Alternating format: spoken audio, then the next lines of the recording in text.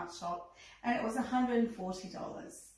Yeah, we got some sand art, that is $10, and we have 4 kids, that'll keep them occupied for a while.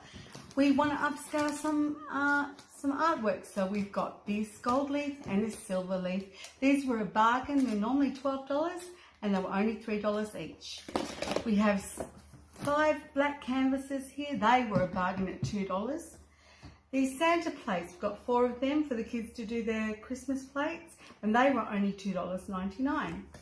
We have 2 lots of pencils here. Now these are normally $20. We got them for $5 on clearance. We have some more glitter sand. That cost $2.99. We have some rock art. That was $5.